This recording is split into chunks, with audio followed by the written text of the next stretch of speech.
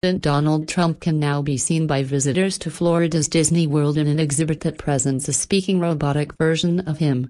The Hall of Presidents in the Magic Kingdom Park shows animatronics of all 44 U.S. leaders appearing on stage in a 700-seat theater, with a film showing the history of the country, and Trump recorded a speech delivered by a model version that looks somewhat like him. From the beginning, America has been a nation defined by its people.